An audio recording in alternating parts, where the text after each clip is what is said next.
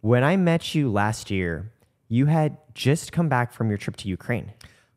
That was a tough trip, definitely. You literally chronicle every moment of your life through the content that you share and create. And there's such a distinct difference from one video is like, hey, went on a date with a girl at a rave for the first time, to 6 months later, your video is, we survived an explosion in Ukraine.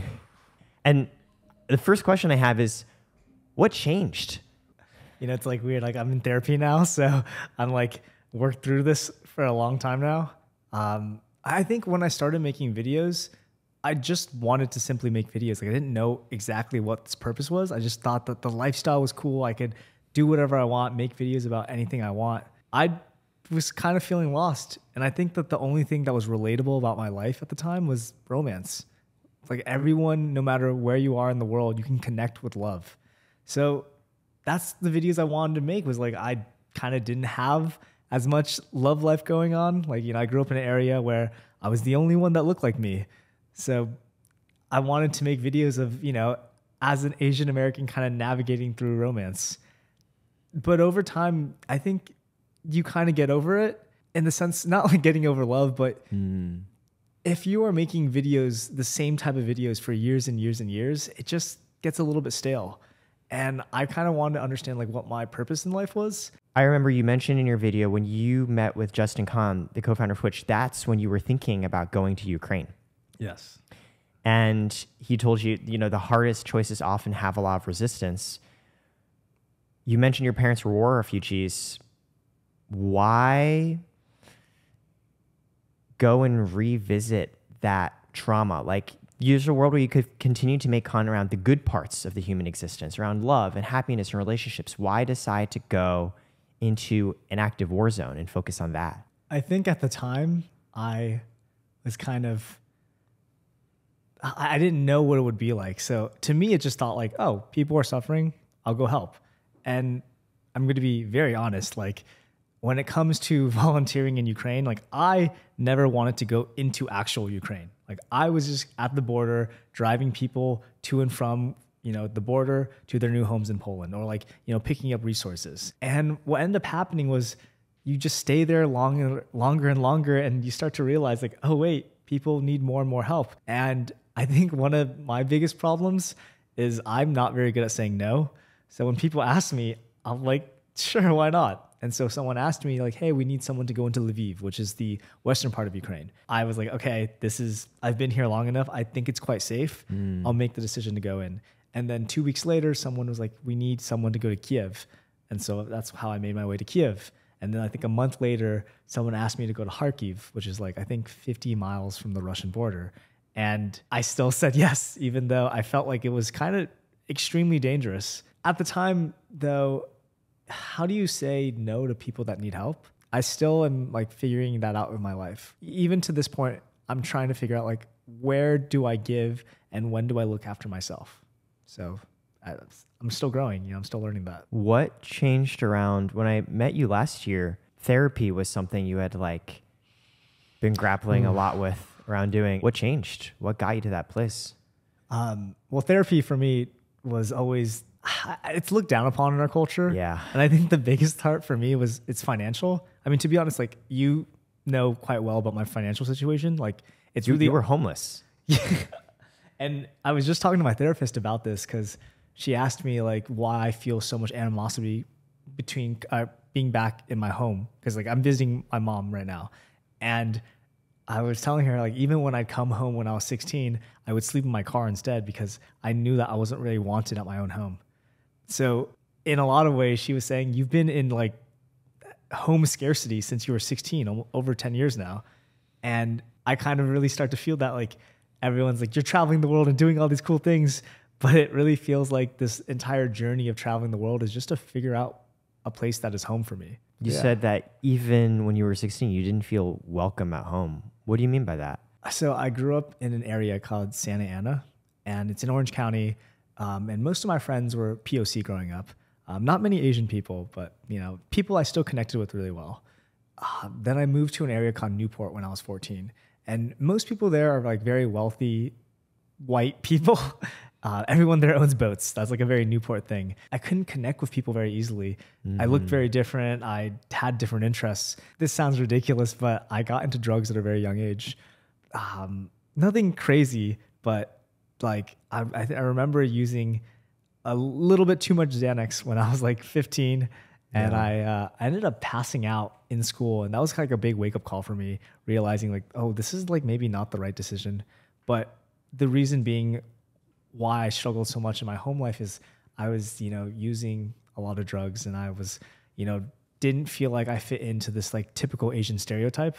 Yeah. So that just created a rift between me and my mom. I ran away. My dad called the cops on me, got put in the back of a cop car in front of, everyone at my school. And I think at that point I kind of realized, ooh, I don't know if I fit in here. And whenever I come home at night, I would prefer to sleep in my car because I don't want to, upset my mom at the time. You mentioned your parents were war refugees.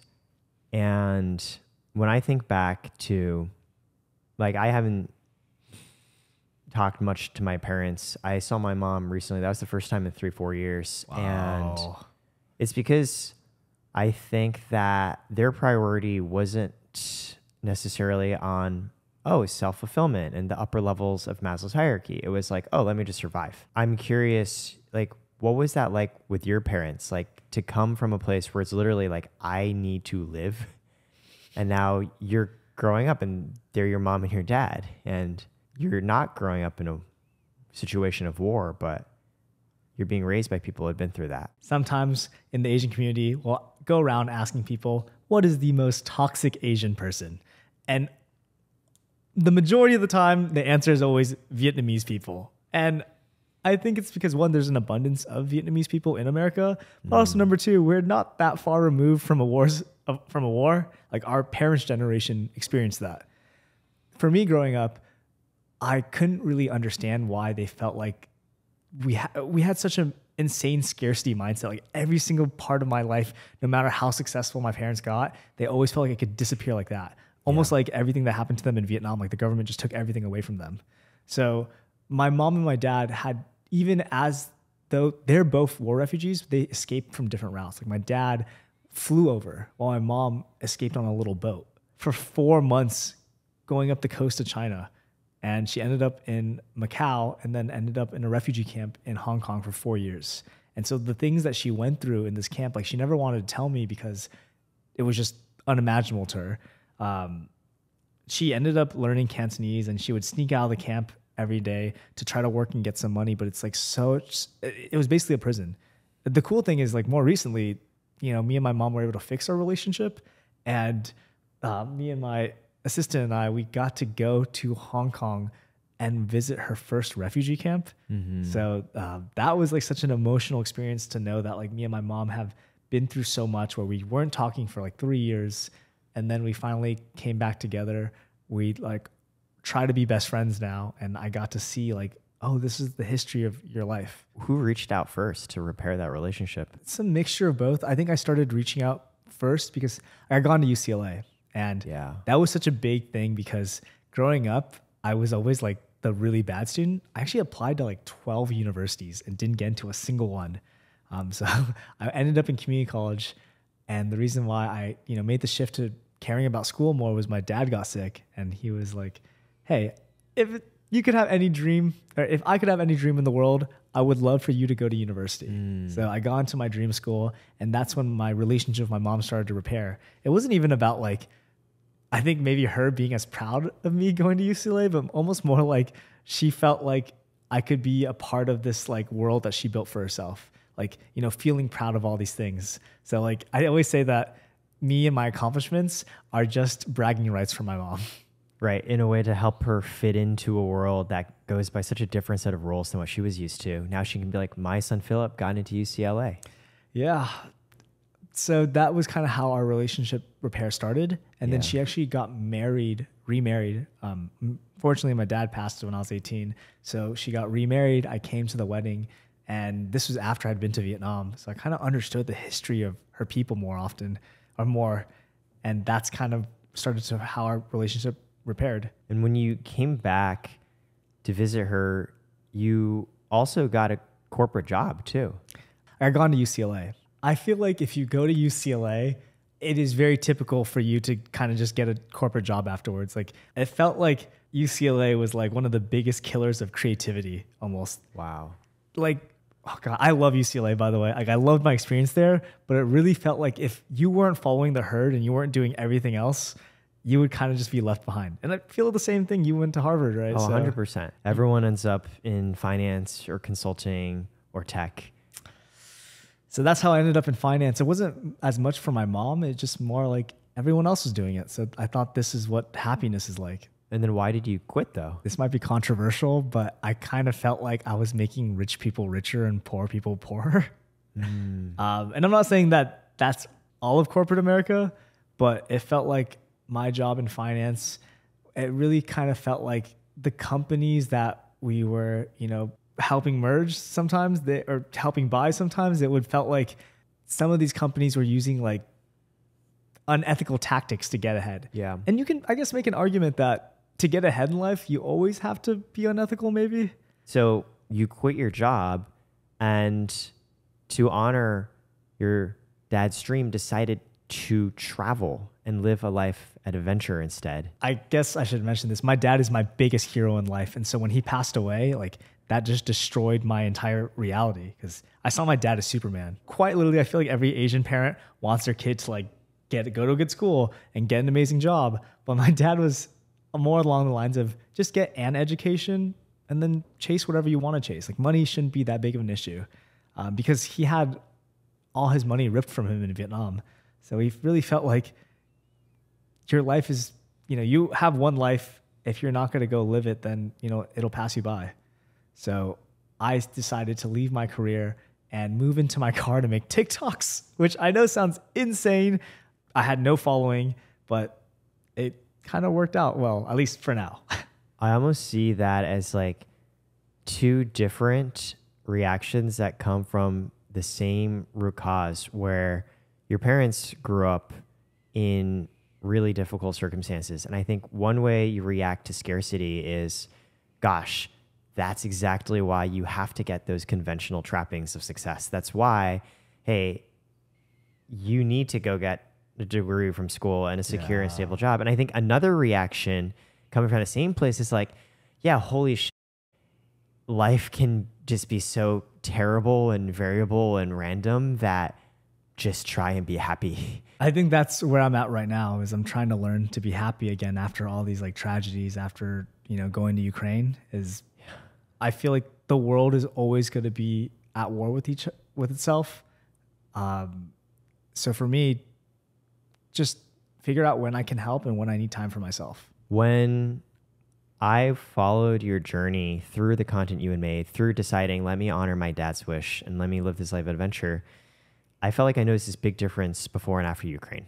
I categorize my life as before Ukraine and after Ukraine. So it's like a really big life event for me. I remember you told me last year when an explosion happened within sight of you that like you thought you were going to die. Yes. Oh. What was going through your mind in that moment? I think that's what made me kind of understand my family a lot more because my mom would tell me stories of her being a war refugee and, like watching like other boats get gunned down. And I think sometimes you just expect that the explosion is everything, but leading up to it, like worrying about your safety, I think the most worrisome thing for me about almost dying is everything leading up to it and the fear that you go through and the panic that you go through from like just potentially it happening. And that I think was honestly more terrifying to me because I started calling all my friends and family and everyone was asleep because this was like the middle of the day in Ukraine.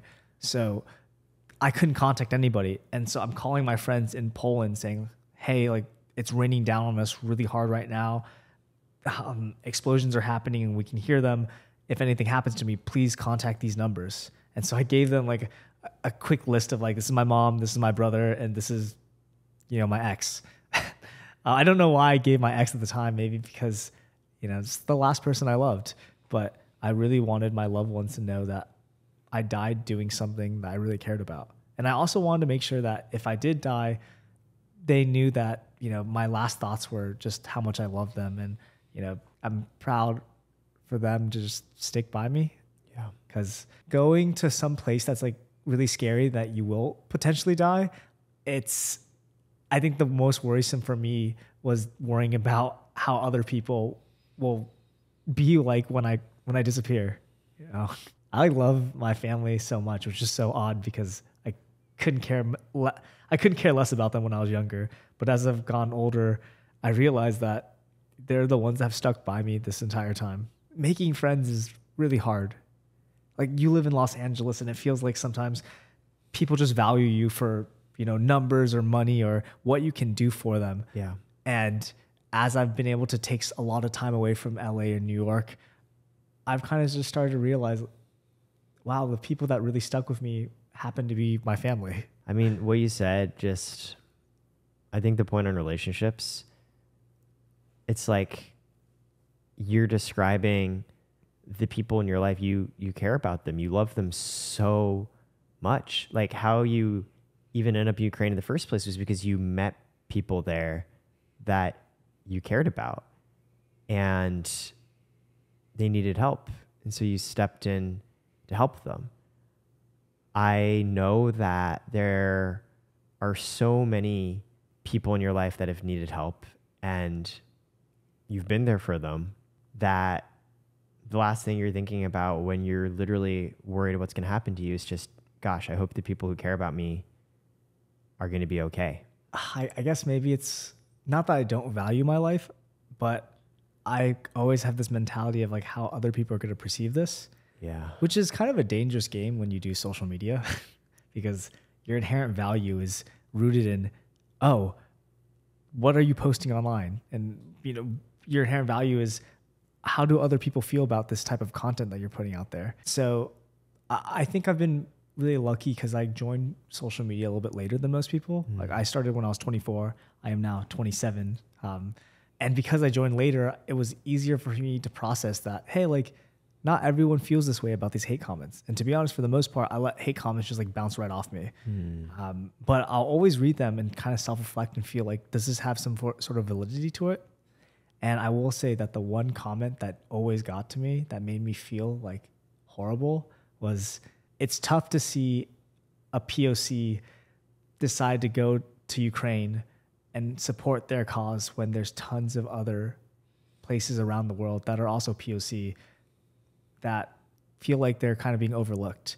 And I think being Asian in America, one of the biggest problems is sometimes we feel invisible. So that really kind of hit me.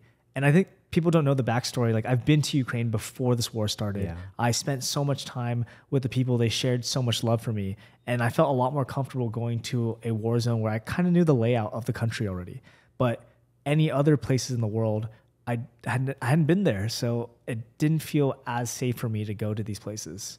But it's crazy in a way you're being asked to justify, like, hey, I care about the people here and I want to help. And people are saying, but there are so many more people that need help.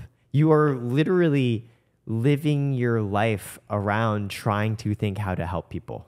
I think that's the part that kind of sucks, is the more and more you try to give, the more people can scrutinize, like, why aren't you doing even more? While other creators, I don't want to bash any other creators, but I think that the level of expectation for a creator that is trying to do something really special, that or is very personal to me at least, I feel like I get a lot more, like, you know, people have higher expectations. Yeah. But that's okay because, you know, I want to try to meet some of them. I don't know. Therapy's been a little bit interesting where I'm now setting up my own goals, and, you know, I try not to care as much about what other people, you know, put for me, and be like, this is what I want to accomplish. As long as I'm able to do those things, feel happy with my accomplishments. Before therapy, did you care more about what others thought? I think it's gonna be like a little bit of a roller coaster.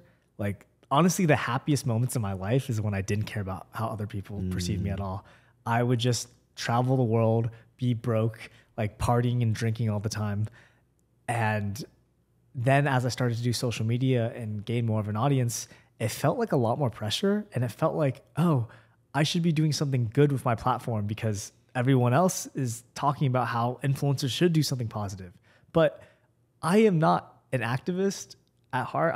I try my best to be, but I'm not like a political speaker or anything. I'm not media trained at all. So I'm trying my best to navigate this landscape, putting out things that I believe are right. And sometimes I'm going to falter. So all that I can do best is maybe talk less about, how I view things and more just giving action and trying to do things. It's like, this is my experience. This is what I'm going through. I remember there's a clip of you in Ukraine where you're recording and you say, like, I feel so stupid even recording this right now, but I need to because that's the only way I can let people know what's happening. Oh man, recording things while you're under trauma is such a weird experience because on one side, I don't want to record anything. Yeah. But on the other side, I know if I don't record this, then that's not how can I do more help? If I'm not able to make money to, support myself, I can't make more videos. And I was just actively losing money the entire time. I'm just spending my own money, to make videos about Ukraine to try to fundraise even more money. I want to say that Mission Ukraine, Mark and Dylan, the guys that run that, they deserve, the majority of the credit. They did an amazing thing. But together we were able to fundraise over $500,000 total. And, I played a small part of that, but if I can't make those videos and I don't record in that moment, then how are we supposed to raise money? How am I supposed to contribute to raising money? It's this weird thing. It's your value is I need to make this video so people hear and learn about this. But that also intrudes on you going through your own private experiences and trauma. It's almost like everything, I need to record this so other people can see because that's how I help. And even the messaging of the video is so odd because one thing I noticed early on was we would make two different types of videos about Ukraine. One of the videos was, mostly about kind of informative / maybe a little bit more sad, telling other people's stories. And obviously if you're telling other people's stories going through a war zone, you're going to pick sad music. You're going to try to do something that's appropriate and, try to raise that money.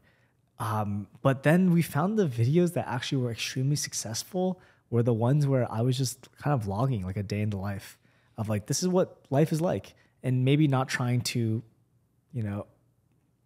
create this overarching victim type of video.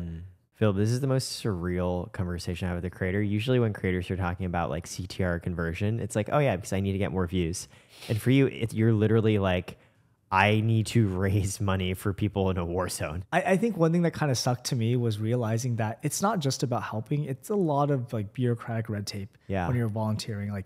Sometimes I feel huge nonprofits, they aren't able to send their people to really important spots because the spots are too dangerous. And so what they do is they basically network with grassroots orgs or smaller orgs that, don't have that so much rules and regulations, and they can send it to them, send the profits, send the resources to them, and then they'll go out and do it.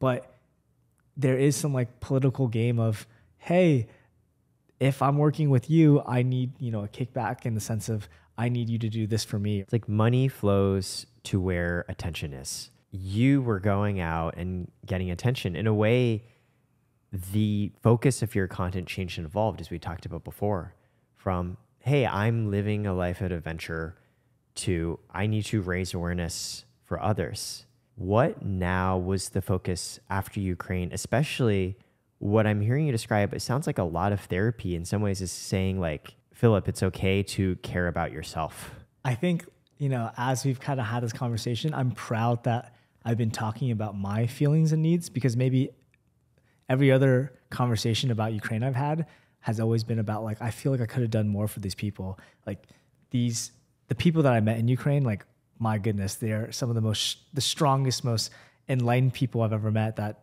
really just want to do their best to survive. That's simply it. These people are just trying to survive. And it's weird for me to get all this credit because I'm making these videos and we're a lot, millions of people are seeing these videos, but I'm just a small piece in this cog, and I really want to make sure that everyone knows that I am a very small part of volunteering. And there's so many people on these huge teams that make this happen. And there's a lot more people that are making real systematic change in some activist instances.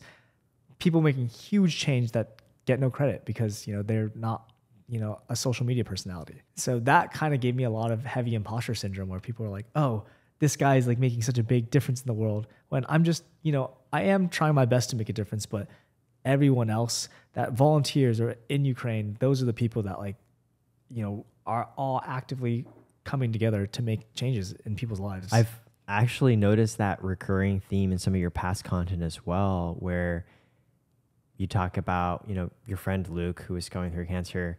There was a period of time where you needed, as a human being, to take care of yourself and live your own life, which he wanted you to do.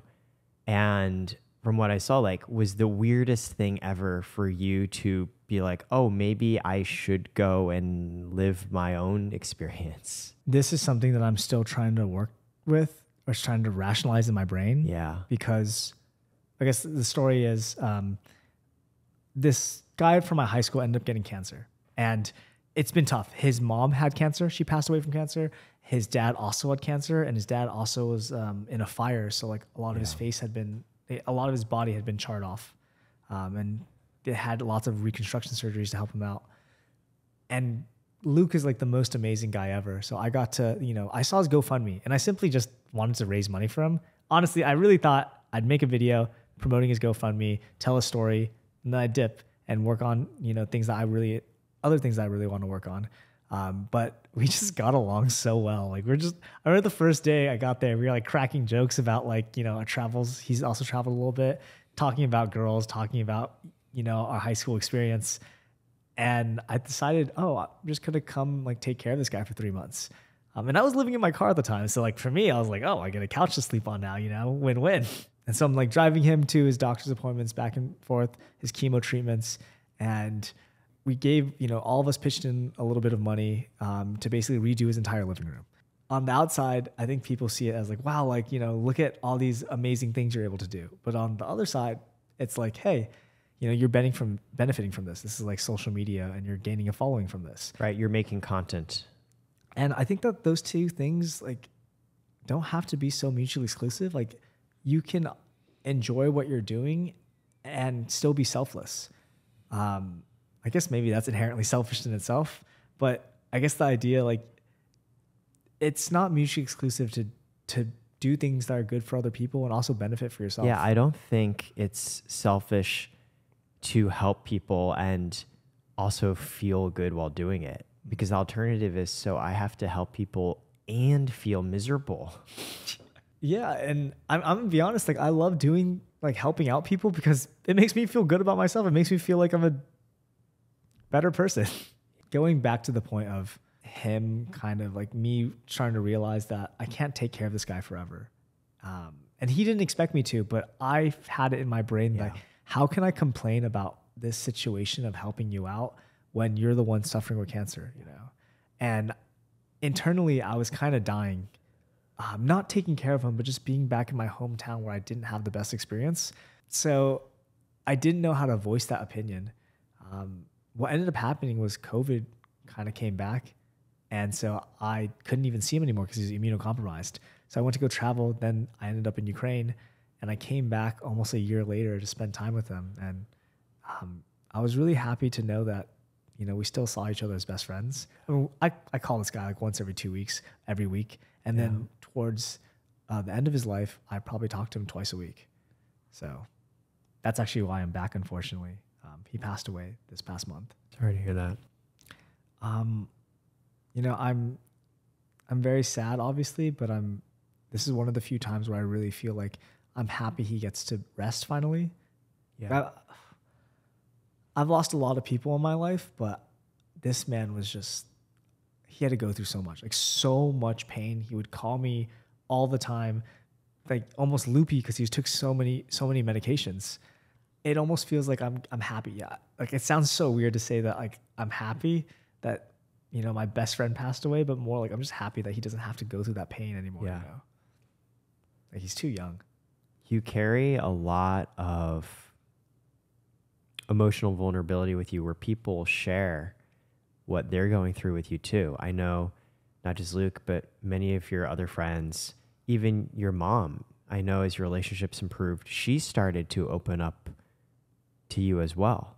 What in therapy are your expectations for yourself? Not for helping others, but for yourself. I think my life is a little bit odd in this idea that for the most like traditional forms of success, I don't really value them. Like I don't really make that much money from social media. I just make enough for us to barely get by. You literally turn down thousands in brand deals. Yeah. while like you've not had a single steady place to live for how many years now? I would say 4, but my therapist said like 10. Why did she say 10 and you say 4? Because for me, like it started when I started traveling. Yeah. But for her, she's like, you know, your time in university, you weren't even living at your apartment. It was like a 9-month lease. I was probably gone for 2 of those months. So like it was just like me living in an apartment, like on and off for 7 months, like coming there, traveling, coming back, which I know is not, you should go to school, kids. Yeah. Like even when you were in school, you're just like, I just have to get out of here. Yeah. I really hope that I find a place where I feel comfortable one day. Yeah. And you know, the craziest thing about therapy was a year ago, my therapist told me, I would like for you to be somewhere for an entire month. And that just scared the crap out of me because I was like, what if I don't like it? You know, what if one place for 1 month, like in a new country, in a new city? That just scared me so much. And looking back, that just sounds so ridiculous of a sentiment to have. Like living somewhere for 1 month is terrifying to me. And now the goal is 3 months, you know, to live somewhere, and maybe past that 6 months and maybe a year. I would love that. I think it's really interesting because these numbers on social media, they like grow so fast. And for me, I've missed out on so many life events in the sense of, you know, I didn't get to really celebrate myself hitting a mil. I was freaking traveling. 2 mil on TikTok, I was in Ukraine, you know, so I didn't get to celebrate these type of like typical creator successes. And then things to just celebrate yourself. Yeah, never myself, but that's why, like, you know, me moving somewhere and me finally like signing a 12-month lease anywhere, that is like such a big moment for me.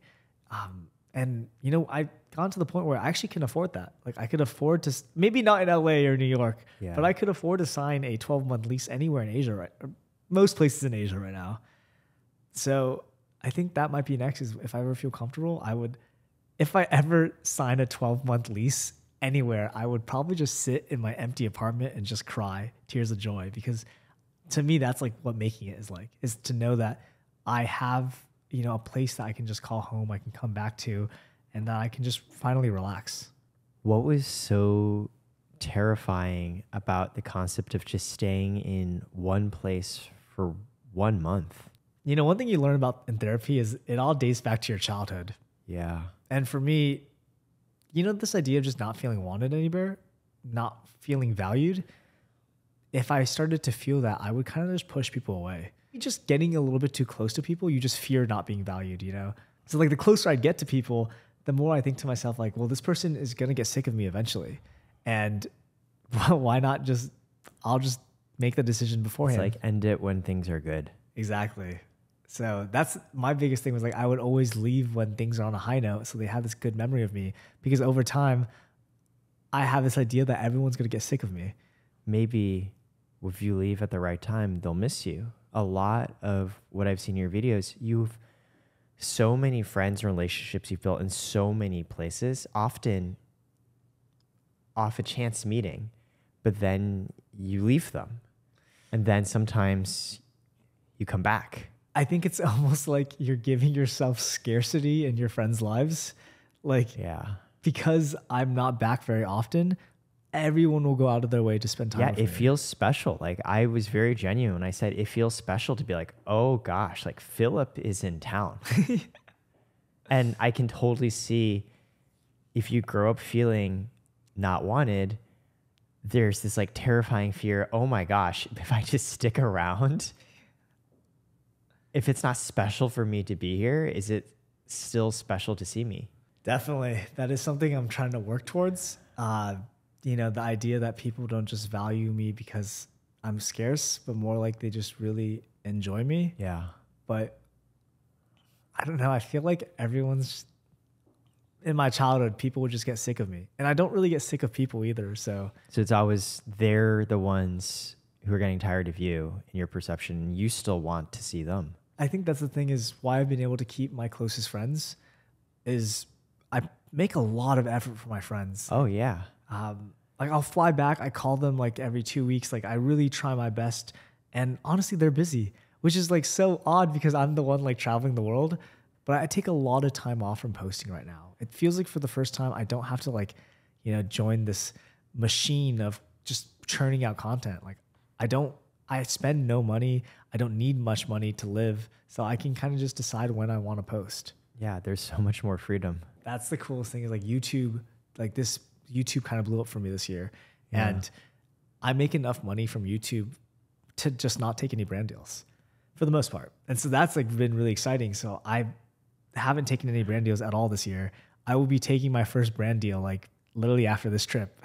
You mentioned in some ways your parents grew up in a mindset of scarcity, that you yourself also felt emotional scarcity in terms of people wanting you. And ooh, I did not think about that. like in some ways it very naturally led to you, like growing up, the type of love you would receive is so potentially fleeting that it's something in a way you've continued to build, but on your own terms. It's like it's scarce, but because you're always traveling, you've shared with me a lot around previous like financial scarcity, as we said, you lived out of your car. Like a lot of times you would stay over at friends or like relationships with women that you would meet. Yeah. Like actually that's a real thing. Like you need a place to stay. I saw this podcast you did with this porn star. Kazumi. And I saw that she talked about how she would always try to move in as quick as possible with her boyfriends and it ended up horrible. In a lot of ways, like I would kind of do that while traveling was like when I didn't have any money and I wasn't making any videos, I would like meet these girls and like try to move in because I didn't have anywhere to stay. Yeah. And it never ended well, but it never ended well, not because like, we hated each other. It was actually more because I just left and went to the next place. Yeah. And that was mostly because I didn't want them to grow sick of me. Some girl asked me the other day, what would you do if money wasn't an issue and you could be anywhere in the world? And I told her like, it was kind of cheesy and romantic, but I was like, I would be right here, right now. But it wasn't even just about her, but I chose to be there because I don't use that much money and I can kind of make videos about anything I do. So like if I want to make videos about helping people, I can do that. If I want to make videos about just me vlogging, I feel like that's interesting to people. What changes now that you feel even more freedom in terms of things you could do? Which is weird because I am planning on expanding the business. I'm planning on actually making money. Like that sounds so weird, but because people that have like millions of followers, it's like this idea they've monetized a long time ago. You've never monetized. It's like crazy. You're sitting here being like, actually, I think I probably should be trying to support a business from this. I always saw social media more as like a hobby in the sense of I really enjoy making videos. So out of all my creator friends, I would say like 95% of them don't really love the videos they make. What do you think about the creators you've met? Oh, absolutely. Right before even starting the pod, we talked about a friend who was making one type of content and hated it and decided to like totally change it up because she was just miserable. At the end of the day, this is a job for most people, right? Yeah. So you don't have to be vulnerable at work. I choose to be vulnerable in this space, but if you are just showing up for a paycheck, making money as a creator, there's nothing wrong with that. However, most people that are doing it to use this opportunity to get somewhere else. Like a lot of people are going into acting. A lot of people are, selling products, selling courses. They're using it to like their own financial benefit.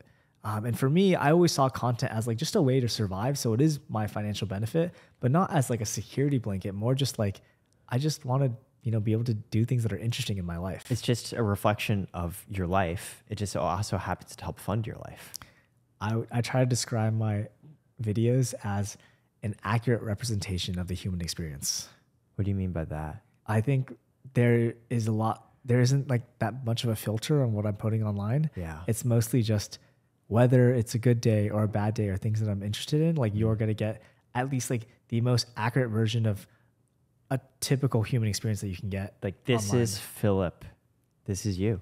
But I also realized that my online personality is such a small percentage of who I am.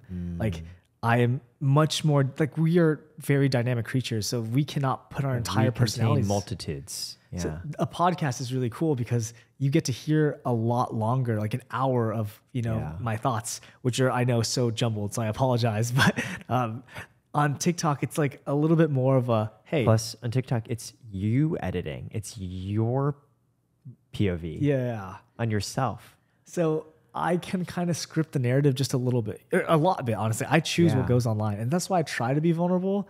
But hiring my first friend, who's sitting in the background behind us right now, Ponce. My best friend, I hired him, and now we travel the world together. And I kind of joke sometimes that it's mostly because I was so lonely that I'm paying someone to travel the world with me. But like, let's touch on that a bit, because you shared there's always this deep fear of, hey, my friends will grow tired of me, so I'll leave first. Ponce is your friend, but you are paying him to travel the world with you as well. And like, you have a genuine friendship shared around a lot on like big life realizations, not wanting to live this same corporate life and doing something different. And he's also a member of Company Phillip now. For people that are trying to run a company or a business, it is so much pressure to have someone on your payroll. Like, I cannot even fathom having like 5 people, because, they say that a creator business is an upside down pyramid, right? And if I'm at the top of this pyramid, or the point of this pyramid, and I stop working, this man doesn't eat, no one eats in this business. And that is just so much freaking pressure. And I am trying to get used to it and trying to hire on people and just keep my burn so low that I don't feel like I can give people, everything they need. But man, like, I don't know how people do it. I don't know how people run businesses. It's so scary. It's like, on the one hand, money gives you freedom.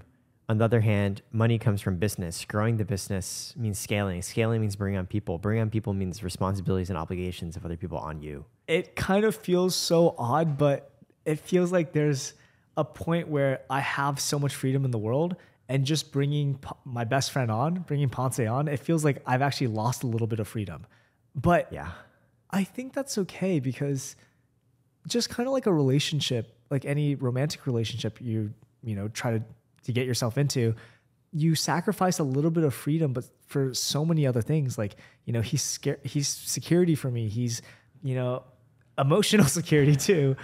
He's a pretty big guy, so he can protect me. He's tall. Yeah. He's tall. But yeah, for the most part, like, he brings so much, just like someone to talk to, someone to share these experiences with. Because I will say that traveling the world by yourself and going to experience all these cool things is really cool. But when you go back home, you have no one to share these experiences with. Like, your friends will understand like these crazy things that you're doing in Poland, the TikToks, the highlights, but they'll never like, really, you don't have anyone to truly bask and share in these experiences with. The guy who's literally sitting out when it is super hot and weather, and you're trying to hitchhike and catch a car, and you're sitting there for hours.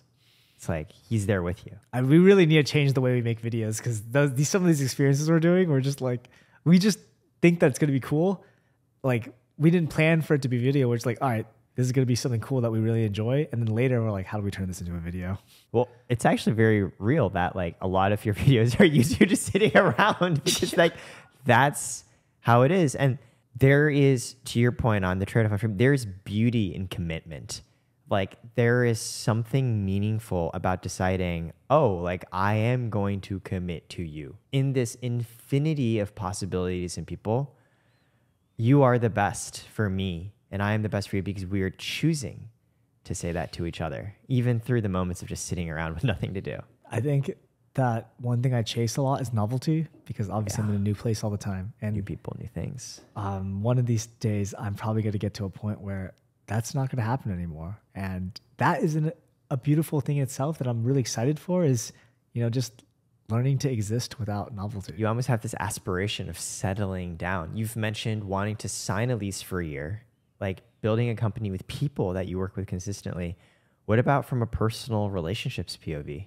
Oh, there's like so many things about this. First, I want to say that the other day, I was in my apartment in Manila that I rented for 1 month, and I was folding my laundry. And that was one of the coolest things in my life.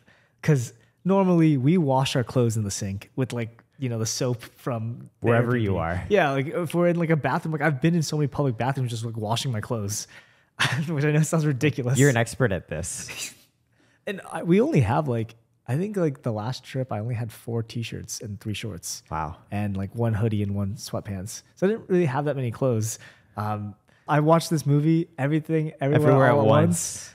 And one of the lines... You rent a laundromat, by the way. Yeah. One of the lines that made me cry was like, in a different life, I would just like to grow old and do laundry or do taxes with you. Do laundry and taxes with you. And that, I was like, that is my dream is... I've been single for 7 years. Like, do you know what it's like to be single for 7 years? You just worry about, will someone actually like me if I get into the open market, you know? I mean, I am in the open market, and that's the scary thing. You've seen and been with so many people. Yeah, but it's so different because like, there's one, for example, I met this amazing girl in Japan. And the way we met is like a movie. I was sitting next to her in the subway, and my friend Sean Rizwan makes these TikToks where he asks people what song you're listening to. Yeah. And I simply just looked at her and I was like, what song are you listening to? And she's like, Nani? And I was like, music. And she shows me her phone and she's listening to Rex Orange County. And I'm like, I'm from Orange County. Oh, wow. So I'm like using Google Translate to talk to her. I asked her to go out with me that night and she said yes. We can't even speak the same language. That's wild. Thank goodness my friends that we met all speak Japanese, so that was really convenient. But we ended up really liking each other, but I was there for 1 month. So after that month, she like sent me a message. This broke my heart.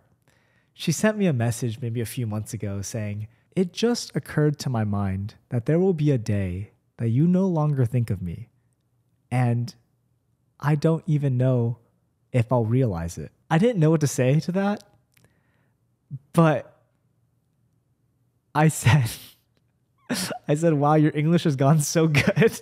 Just too much emotional processing for you. I didn't know what to say, honestly, because I haven't dated in so long, like a real relationship. And it's so easy to have like fun little 1 month flings, but like a commitment to someone more than like a month or two, that's amazing that people can, you know, join in that union together. But it is really scary for me. I think it's the same around a month is long enough to see the best in each other, but not always the boring parts are the worst. And that's the thing is people meet me and it's really exciting. They're like, oh, this guy's like traveling the world. He's doing these really cool things, like trying to help people sometimes and just making cool videos sometimes and going on adventures. And so on the outside, what you're perceiving is like, oh, this is like really special. The coolest guy in the world. Exactly. But I'm not the coolest guy in the world. I'm just a very normal guy with a lot of problems. And I have so many flaws, but because it's only a month, you don't really see those flaws. Yeah. So I just leave before they find them out. And the concept around in another world, I would have loved just to be doing laundry and taxes with you. It's because like, I think laundry and taxes might be two of the most boring things in human existence. And so to do them together with someone means we've been around long enough that the default state is to do things together, even if they're super boring and not fun, because why wouldn't we do it together? My favorite thing in the world is whenever I get comfortable enough with someone that I just do errands with them. So like, oh yeah, some groceries. Getting groceries, or like if a friend has to go to the post office, I'm like, I'll come with. And they're like, why would you waste your time doing that? I'm like, I don't know. My life isn't about efficiency, okay, at all. It's like the little rhythms of daily life in a way, like that's what you crave, but are also scared of getting to a point where you have that default assumption you'll be there because what if they don't like me? I get that too. Like, I think for me, for a long time, I had the same experience with friendships where I'd be like, specifically like people I would meet like through a thing, like at work, for example, I'd be like, you know, for a month, I can be the coolest guy ever. Yeah. But then after a month, that's hitting the tolerance point of me being able to repress all the like intrusive OCD anxieties and thoughts that I have, where then I'm like, okay, a month is too long. Now you're going to see me cranky. I feel like you're a very beautiful mind. Thank you. But on the other side, I feel like if I was a beautiful mind, I would be so scared to let people in to whatever's going on up here. You mentioned your content, your channel is like the human existence of Phillip. As I mentioned, I went through almost every single TikTok you've made last night. I feel bad for you right now. No, it was amazing. It was like, you know, the expression like life flashes before your eyes, yeah. like when you're about to pass. Like I got the weirdest like life like flashing before my eyes, but it was your life because they're TikToks. This is the strangest thing. I've been in some situations where I almost died, obviously. Yeah. And like my life flashed before my eyes, but like in a mixture of my memories and a mixture of my TikToks. Yeah. Like it was so weird. I remember you right after the Ukraine explosion calling your friend Anya. Like from what I remember what you told me last year, this is like, it's a good friend. It's like a recent friend that you had made. And it's almost just like, hey, like I might die. I nearly died. And she's just like, what the why are you there? Like, yeah, I think it's even tougher because she's Ukrainian, you know, and she's lost people in this war. I don't know how to explain it, but I thought that the more people I lost in my life, the easier it would get. I really thought that, you know, as I started to have more people die in my life, I would kind of just be used to it. But it's gotten to a point where it's breaking me down even more. Like, I feel like every single person I lose is just like a crack in my armor, another crack in my armor. And I feel so sensitive to it now. Like, I really don't think I could lose another person this next year. yeah, So it's just more trauma. I guess that's another thing is like, I was talking to my therapist about this too. Yeah. What did your therapist say? She said like another reason why you probably disassociate is because you just keep losing people. And so you just leave, and that way just that loss doesn't feel as heavy. Like I rarely have ever had DMs where people are telling me like, I wish I had your life. Usually the comments are, oh my God, your life is so amazing. I could never do that. I remember you shared like your father's dream. Like the dream was always two things. One was like UCLA, and second was to live a life adventure and travel. Because by the time he reached that place, he didn't get. He was too old. He was too tired. He was too sick from, you know, someone who was a war refugee to becoming a god professor at Irvine. My dad is in the UCI Hall of Fame. How crazy is that? That is insane. Like the work you put in, and like, I think two questions. One, the first one is like, do you feel like you've now honored that dream? I think, I mean, I'm really lucky that my dad, even though those were his dreams, like he didn't care too much about what I was doing. Like truly his end goal was just be happy. What about your mom? Like, what's her, for a long time, it was that more conventional life. What's her dream for you now? Now that you've described her now as like your best friend, right? You've shared talking to her on the phone, not always sharing where you physically were. I remember you didn't tell her you were in Ukraine. No way. No way. Now today, when you think about your relationship with her, like what's her dream for you? Does she have one? I think some context between my mom's relationship and I, like my mom is a war refugee. So because of that, she had a much more violent upbringing. Yeah.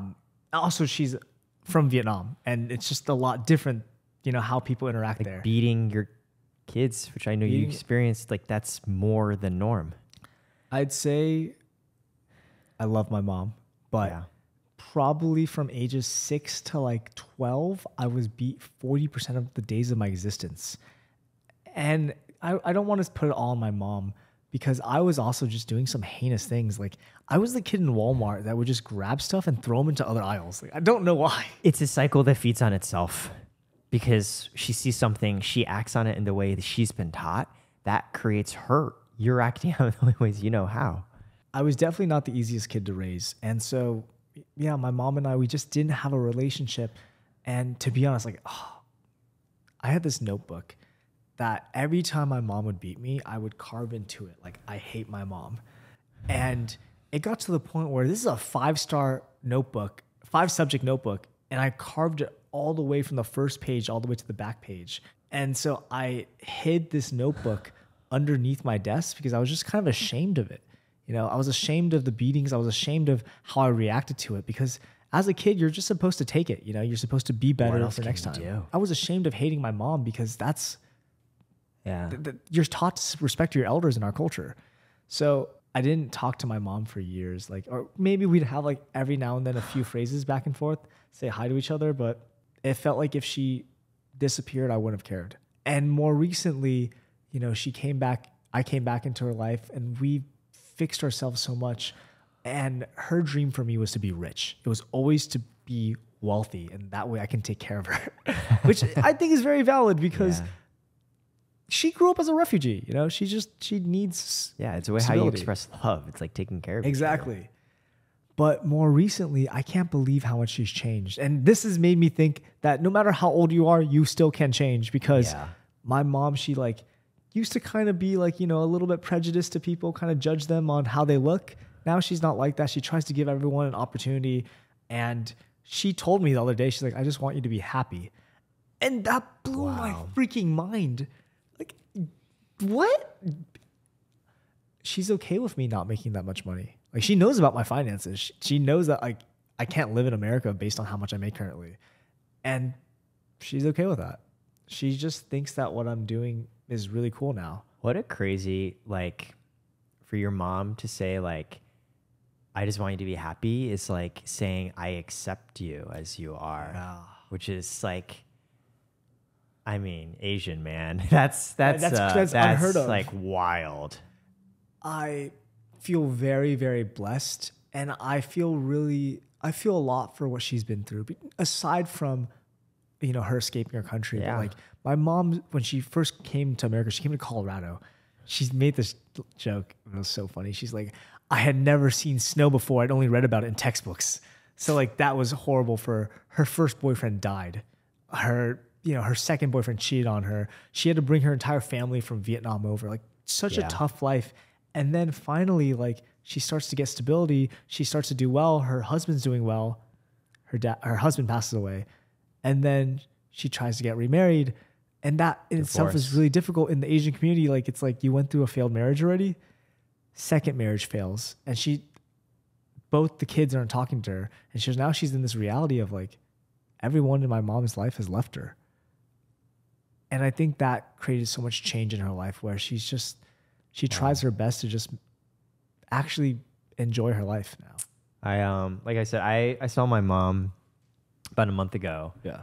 I hadn't seen her since before 2020.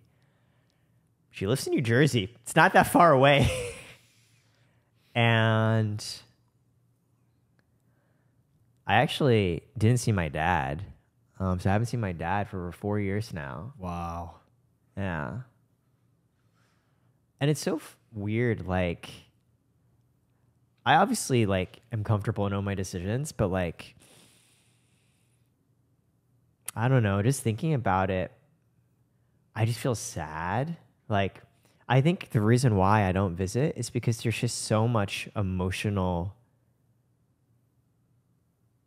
energy tied into, like you said, you don't like being here in Orange County because it reminds you of growing up in cases that weren't great. Sure. Like ages 6 to 12. I think it's similar for me. Like when I'm home, I like have to, I think, remember things that I don't want to. And like, of course it's just running away because like, you know, like they say like, oh, you know, do you remember what you're doing when you're 1 year old? Guess what? You probably don't. But guess what? You unconsciously remember. Like it's probably shaping you in ways that you don't consciously recall. And so I'm like, it's all still there. Just because I'm not home doesn't mean I don't remember everything.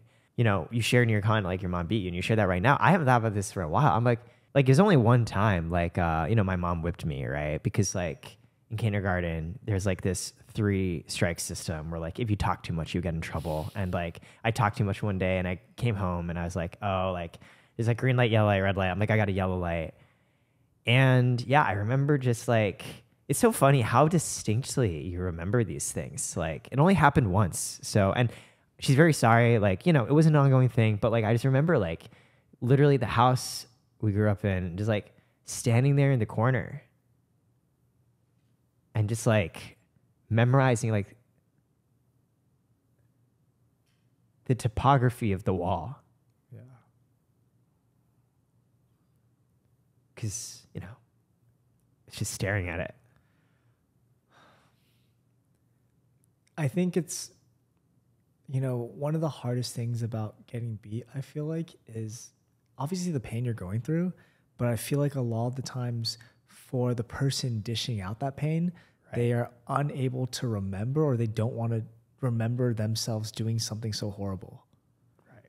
So because of that, I think one of the hardest things was knowing that my mom didn't remember beating me. Right. And it adds like, wow, like you are the pain point to some of the hardest things I've ever been through, and yet you don't remember that. But it makes sense though, because like that's not the most traumatic moments of her life. Right. The most traumatic moments of her life are being beat herself in a refugee camp. Right. And then it's like this really weird thing where I'm like, yeah, my parents, I'm sure went through something. I'm like, what does my thing matter? Like, yeah, it's like she didn't remember because she's been through so much, but like, doesn't change the fact you remember. And it's tough because there is this idea that like your pain is valid. Like you obviously got very emotional just recounting that. It's like so weird because I don't think about it, It's like I didn't expect that, but sometimes you just talk about things and like it just triggers something. Of course. Yeah. I always think like in a little bit lighter way, like it's just so interesting how our minds work, because even as a kid, like everything about adult supervision, when you're a kid, your parents will always ask you, hey, make sure they'll always tell you, make sure you bring a sweater outside, it's cold. And you're always just upset. You're like, fine, whatever. Yeah, yeah. But even when I'm older, the same sentiment, like my mom will be like, hey, make sure you bring a sweater. And I'm like trying my best not to get upset for some reason, because it just reminds me of me being small again. Totally. Oh, it's the same. Like when your mom's like, oh, like make sure to do this. I'm like, oh, you're trying to help me, but I don't want it because it just reminds me of them making you feel small. Oh yeah. Of like growing up. And it's so weird because my friends will say the exact same thing. Like my friend Nick will be like, hey, it's cold outside, make sure you bring a sweater. And I'm like, that is so thoughtful. But it's just because it comes from a different lens of how you view the situation. I've never thought about that, but it's so true. Like my dad still helps me with my taxes sometimes. It's actually the only thing I ever communicate with him ever. It's like taxes. And like, he like texts me and I'll just get so frustrated and annoyed. Like, even though it's so objectively minor, and if anyone else texted me, I'd be like, yeah, sure. Like, I just get so upset because I guess it just reminds me like him asking me to do things. And it's so interesting because most of the time they're helping you with your taxes. He's literally helping me. It's like bizarre, like the emotional, it's just like, What I've realized in my 20s doing therapy is it is essentially just unraveling the things that happened in my childhood that I might have consciously forgot, or maybe I just don't think of all the time. And now it's like unraveling them and understanding how these things play a part of my life today. What do you feel like are big realizations you've had this past year from that, on that note of like unconscious things to unravel and how they affect you? I did not realize that I am scared of commitment so much, which I'm pretty sure every single person that watches my videos could have assumed that. Dude, your comments are literally people feel like, Phillip, do therapy. Yeah. Even aside from like the family trauma, like I had a lot of, I would say, sexual trauma growing up. Yeah. And I don't want to get too deep into it right now, but it plays a role in how I am today. Yeah. And it's something that I honestly forgot for a lot of, honestly, what happened was a woman was telling me about how she was sexually assaulted, and it brought me back to this smaller version of me and something that happened in my childhood that I totally forgot. I think seeing how that's played a role in my sex life nowadays is really interesting. Like, it almost feels like sometimes I fetishize like things that remind me of that, which is so odd. Like, it's my trauma. And yeah, like, I think the mind works in really odd ways. Yeah. So I'm like trying my best to, navigate this new landscape of why I enjoy some things and why I don't. And then on top of like, how much is out there and how you're seeing what sex should be like. Totally. I don't know. Like, I'm trying to figure everything out myself. And I didn't realize how much trauma I had until like the first session with my therapist. And she said to me towards the end, like, wow, you've been through a lot of trauma. And I literally responded, that doesn't sound very professional to say. And then after that, she asked about my family and I told her my dad passed. And she's like, oh my God, your dad passed as well.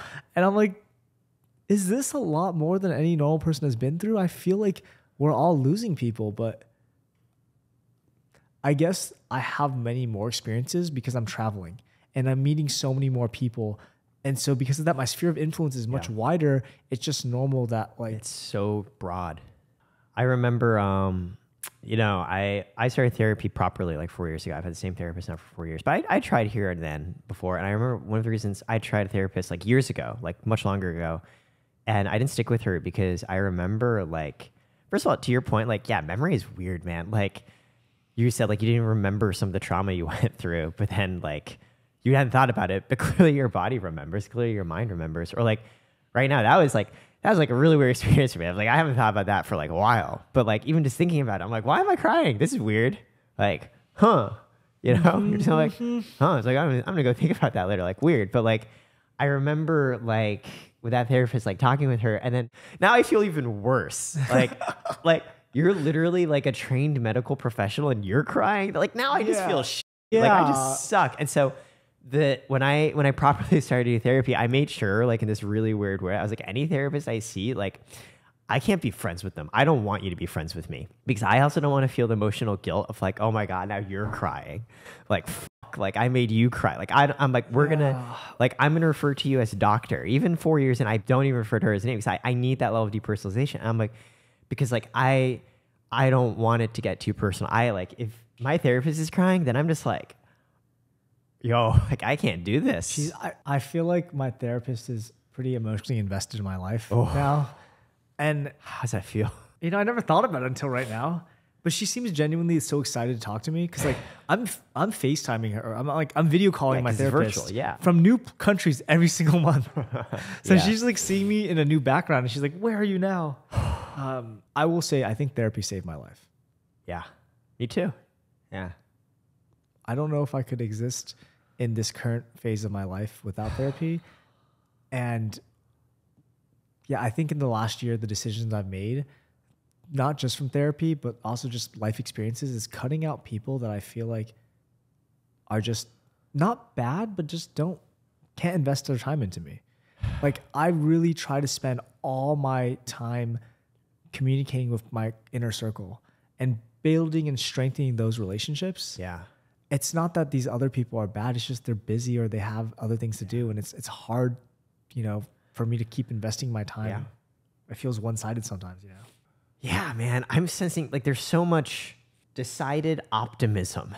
It's like, you know, nothing's changed from like you still have gone through the same things. You're still the same person. The same things are still happening. It's just like the way you're processing it and handling it and describing it to me is really different.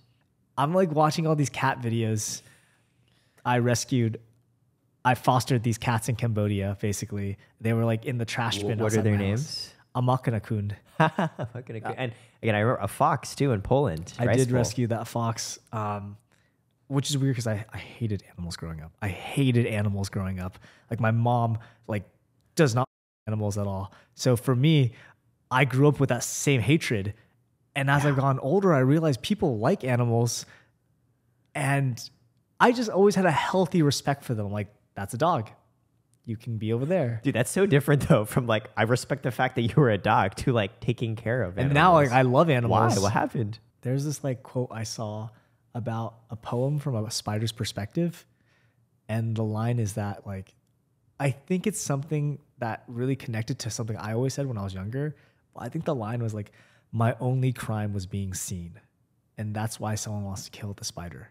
And I felt like my childhood growing up, like I always kept saying like, my only crime was purely existing. And it felt like, you know, me just being there, like I was getting beat or I was being shunned, being spat at, called these racial slurs. I really connected with that quote. And I realized that all these living animals, they're just trying to survive. It's insane to me that like, because like you've made videos about the racism you've experienced, right? Like a guy kicking over your camera, like people coming up and like hitting you in the head. You would be shocked how much when you travel, people just yell at you, Jackie Chan. I think because when most people travel, they go to major cities where there's diversity. Right. But because I live in a van traveling through You're Europe, going everywhere. I go to these small places where they've never seen an Asian person before. They don't have that much experience with Asian people. Yeah, you're Jackie Chan of them. So I'm Jackie Chan to them. It's kind of interesting because in these countries, it just seems like they're trying to crack a joke. Right. They're not even necessarily angry or pissed or malignant. Yeah. Well, except the guy that punched me. Well, that's different. Or the guy that kicked in your camera. Yeah. In America, I feel like I go through so few racist experiences. Like I've been to every state. So it's not like me just going to like California, New York. You're like in Orange County, Los Angeles. There's like so many Asian people. Like it feels like we're the majority sometimes. But when I'm traveling around America, if I do experience a racist experience, it kind of feels like hatred almost. Because it has to be so much more intentional. Yeah, because like for us, like in Europe, it's just like, oh, this is not something. It's just ignorance. Yeah. But in America, like I feel like everyone's like really scared of being racist because it's all over the news. Right. Like they're afraid of they're being racist. reported. They're like, they really hate you. Oh yeah. It's intentional racism. So like when people have been racist to me in America, I'm like actually scared for my life. To be fair, I've only been scared of my life one time because this guy was following me in Los Angeles. Oh, that's pretty fucking scary. He had like a mask on I too. don't think you need to say to be fair. I think you're like, yeah. We're walking back to my car at like 3 a.m. and no, we're walking out of my car into my friend's apartment at 3 a.m. and this guy's walking behind us. And I'm like, oh, let's just let him pass. We let him pass. Then he starts walking. We start walking. He lets us pass, stares me in the eye. And then we get to this cul-de-sac and he's like walking around us, circling us now. And I'm like, this is like, Asian hate crimes are happening at this point. This guy is circling around us and I'm calling my best friend, or one of my closest friends, Andrew. And I'm like, Andrew, please come outside. This guy is circling us. Andrew's like a huge guy, runs outside and sees us, joins this circle where we're all just circling each other like scared for our lives. And then we run into the house and he slams the door. And I just never, I've been traveling the world for so long. I've never had an experience like that. Like I truly was, that was like the first time. And this is what, in New York? In LA. In LA. The first time. I've been scared for my life in America. Like, which I know is crazy because I know there's like so many like shootings and such, but for me, I haven't experienced that. That was my first time experiencing something so. So yeah, when I thought back to you last year, like I remember you just being like really sad and traumatized by Ukraine, running around in Crocs or flip-flops or whatever. And like remembering the last thing was like, I don't know if I'll ever see you again. And like now I'm going to walk away and be like Phillip is getting healthy. What are you most excited about like a year from now in a dream when we catch up? Hopefully we'll catch up again, not like a whole year, but say it is a year. Like where do you want to be? Like I want more people to work with because it's super lonely being a creator. Yeah. I've just been making videos in my bedroom or in someone's couch or in my van alone for so many years. I would like to have someone, like a team to work with. I would really like to have a girlfriend. 9 years single. It's 7 years. 7 years single. Next year will be 8. I don't know if that's the right mentality to have. Like, I don't know if it's right to say I want to have a girlfriend. I don't think it's wrong to say you're ready more for commitment. What about yourself? Like, how do you want to be feeling? One of the weirdest things about my life is that I have kind of come to this conclusion that I kind of have everything I've ever wanted for the most part. And at the age of 27, like I just have the financial flexibility to travel. Maybe not well. I've definitely not business class ever, but at this point, just have that flexibility. And I'm lucky to have a passport that lets me go to many places. Yeah. But for some reason, I feel like I'm still like deep down, like struggling a lot with just existing. I don't know how to explain it. Like my day to day, I just have a lot of problems that come up. But despite that, I feel pretty positive about it. So if I could just keep that mentality and be able to stay grounded and, also feel like I don't need all the money in the world, just slightly more than now. Because right now, I just signed with management. Thank you. Thank you, Undercurrent. And signing with management, they asked me, what do you want a year from now? Like, what are your goals?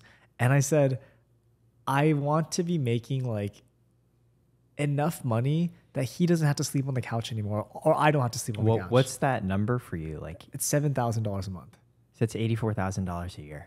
Yeah. I don't think that's unreasonable, especially for myself. I mean, I know that I can make that, but like it's like a slow process, right? Where I don't want to just start churning out content. Like this number, I think I've calculated as enough for us to both get Airbnbs wherever we want, where we can both stay in our own bedroom and be able to invest back in the videos. Because since he's come on, I haven't been able to invest back in the videos because all the extra money I make, you want to pay Ponce? it's going to pay his bills, right? Or pay, for him to live. So I thought that $84,000 a year is enough for us to travel almost anywhere in the world, still be able to make the videos we love, invest in bigger projects, and be able to get by. Because before this year, you were making less than, like, if I recall correctly, less than like 50,000. Making like 30.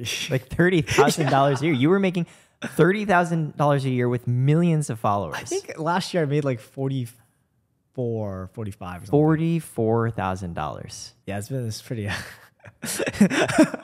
like people I think are always scared to ask me about how much money I make. And I'm like so easy about it because I make so little. Like it's like... Oh yeah. You're like, I'm very comfortable sharing this. And no, I get it. It's like your goal is you're living the life you want to live.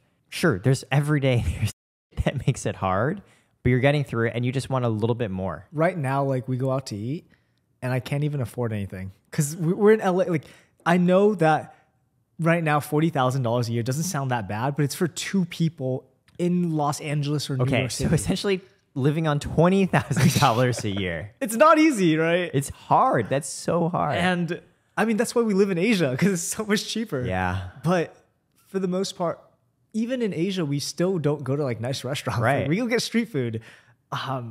But for the most part, anytime we do eat out with people, we always pay because us making $20,000 each a year is still way more they can make in Asia. So for us, like, I guess that's the goal is like $42,000 each in Asia. That's enough. $84,000 a year.